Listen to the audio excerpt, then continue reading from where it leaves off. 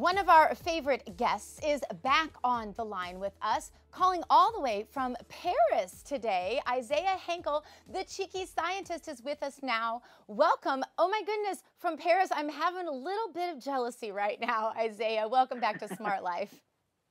Thanks, Dr. Gina. It's good to be back. It's good to have you. Now, you have to catch us up, Isaiah, on what exactly, can you tell us what you're doing? You're kind of on a sabbatical. Is that what I understand? Yeah, a little bit. I'm actually over here getting ready to promote my book that's coming out in May. So I'm looking forward to that.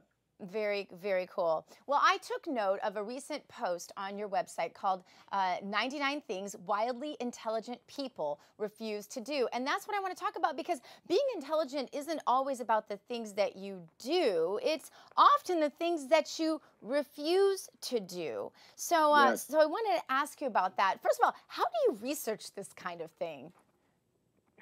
Yeah, it can be quite exhaustive, but I do a series of things. I go through books, and I like to combine a little bit of academia with a little bit of research that's out there from some peer-reviewed journals and books, popular books, whether it might be something like Outliers or more pop culture stuff as well. Kind of a fun mix. So just pulling together all the research that's out there and putting it in your blog. Yeah. So what are some of your, if I can ask you quickly, what are some of your favorite sites for things that, you've written a lot of articles that are along these lines of the things wildly intelligent people refuse to do. So tell us, what are some of your favorite sites, if you'll share those with us, of course, besides your own, which you can always promote. Yeah, well, one that's kind of my go-to is PubMed, or NCBI, which has the best collection of peer-reviewed journals out there, so you can actually look at what the cutting-edge science is saying about things. So I go to those, and then there's some other good websites and blogs online that'll collate a lot of those different articles, and then books. I'm also an avid reader, and I like to pull from books that are like nonfiction, science books, business books, and especially books that kind of cross over between personal development and science. I like to keep it rooted pretty heavily in science.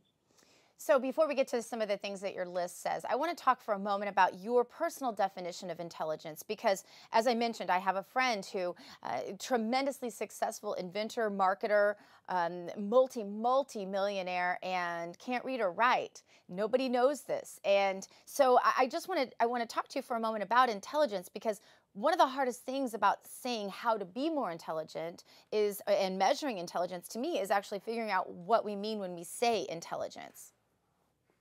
Yeah, and I would say the simplest definition would be the ability to make choices that get you to where you want to go, or get you to be the person that you want to be. So it's kind of that line between point A and point B, essentially, is your intelligence. Right, and also how you live your life in between those 2 points. So can somebody be super intelligent, by your definition, and be very sad? Be very sad? Sad. If their goal is to be sad and they made intelligent choices to get them to fulfill that goal, then yes. Okay. Now, what about, can someone be super intelligent, in your opinion, and have no sense of humor? Yeah, absolutely. I think we've met some of those people before. Okay. Well, I just always think it's interesting to try and figure out what we mean when we say intelligence. But let's move on to the things that make us wildly intelligent, as you worded it, that people don't do. What are some of the biggest mistakes that we see in our everyday lives that say, oh my gosh, that person must not be wildly intelligent if they're doing that? Yeah, if I had to consolidate it, I mean, the biggest thing is I'd say is misaligned priorities. Like, people want certain things, or they want to become a certain person, and then they rank things in their lives out of order, right? So the first couple of items I put on there is that a wildly intelligent person refuses to sacrifice their health to their other goals, for example, because without your health, it doesn't matter if you get to the top of the mountain, you're not going to be able to enjoy it once you get there. Also, people that are unable to cut off bad relationships in order to reach their goals. This prevents them from getting to where they want to go. So refusing to do these things, that's a critical part of being intelligent and making intelligent choices. when you talk to people who've met their goals and they have made decisions that have gotten them from point A to point B, as you talked about, what are the things when they look back that they think, gosh, I wish I'd done this differently? So people who have accomplished their goals, but just think that they got there more slowly because they tripped over X, Y, and Z. What are those factors? Right. So there's a big difference between achievement and fulfillment. And intelligent people can do both. And so what that means is, one of my favorite stories is Deion Sanders. He won the Super Bowl twice. He played with the Cowboys. The second time that he won the Super Bowl, he went home and he was drastically depressed. And his wife asked him, "What's wrong?" And he said, "Well, I thought there'd be more than this after achieving my lifelong goal." And it's because he had achieved something, but he wasn't fulfilled. And that's because being intelligent comes down to, or living a good life comes down to, not only outcomes or accomplishing your goals, it comes down to how you're living your life and who you're becoming and what you're putting as your top priorities. Because if those things aren't right, and it doesn't matter where you get, you're still stuck with who you are. And that's not the person that you should be based on what your priorities would have been for you to feel fulfilled. Okay, what do you tell people, though, Isaiah, who say, I want to live this intelligent life. I want to do the things that are fulfilling to me, but I can't diagnose myself. I think it's almost easier to look at someone else's life and say, this is what that person should do. We're all good at that, right? But looking at ourselves and saying, what will really fulfill me? Because if winning a Super Bowl isn't on that bucket list, it really makes you ask some questions, doesn't it? It does, and that's a great question. I think there's two things. First, I tell people to focus on the daily actions and the feelings that they want to have, day by day once they've achieved their goal. Don't focus on a job title, for example, or annual income, or even, a championship ring. Focus on what you want to wake up and be doing. What actions do you want to be taking? Focus on the feelings, because that's your ultimate endpoint, and then you can work backwards from there. And then number two, focus on why. Why are you doing the things you do? Most people do things either because they're trying to go towards pleasure or away from pain. And usually it's the latter, because we hate pain more than we like pleasure. So what things are you running from, so to speak? If you can understand that, you'll understand yourself and you'll understand what you would really want out of life.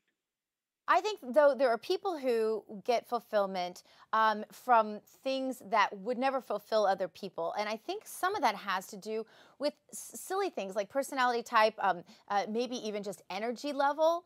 I've noticed for myself and for other people who are type A that we have just a voracious appetite to accomplish things. But then there's less satisfaction almost after the accomplishment takes place than there is in the idea of that accomplishment taking place on your way there. What do you know about type A, type B personalities, or however it is you would like to define personalities in terms of satisfaction ultimately with realization of accomplishment? Did that question make sense to you? No, it does. And yeah, there are a lot of different personality types, whether, there's been a lot written about introverts versus extroverts, for example, type A versus type B. And really doesn't matter what type of person it is. It comes down to one thing, and that's self-awareness, knowing how you're living your life and what will fulfill you, and taking the time after you achieve something to celebrate it. You have to celebrate the small wins actively. Maybe for a type A person, that's a little bit harder to do. You have to slow yourself down and make sure that you enjoy and soak up what you accomplish, because it's in line with all this work you just did over the last few weeks, months, or years. So again, self-awareness, I think, is the key to that question. That's a great point. And I think it's one of the hardest things, honestly. I think it's a special intelligence of its own, because you do meet people who just seem to be very in touch with their own motivators, their own reward systems, even just their own, what makes them actually feel good about themselves. And I think you meet others who go through their whole life and they accomplish all these things. They win Super Bowls and accomplish all of their career goals and maybe even accomplish their family and education goals, and simply can't feel it as well. What do you say to those people who just have that trouble actually feeling whatever their successes are? Well, I would say, number one, know that you need it. Know that it's important. I work a lot in the biotech and pharmaceutical industry, and these people, these professionals will spend thousands of dollars going to a conference to learn one new small distinction in a very narrow field, but then they won't spend any time or any money on themselves learning how they think or making one new distinction in their own mind about how they operate on a day-to-day basis. So I'd say understanding, you just like a business has to keep spending money on R&D, research and development for themselves to get better, you have to spend money on yourself, time and money on yourself, on your own personal R&D. That's a great point. And speaking of, a good place to start would be the Cheeky Scientist website. Give us that web address. Yes, it's www.cheekyscientist.com. All right. Safe travels to you, my friend. Thanks so much for being on the show, Dr. Hankel. And up next, we have a man who is helping to bridge the gap between amateur, self-educated scientists and the professionals. He's also going to tell us about biohacking and how we can hack into our bodies and make it run more efficiently. You're not going to want to miss what he has to say coming up next on Smart Life. Stay with us.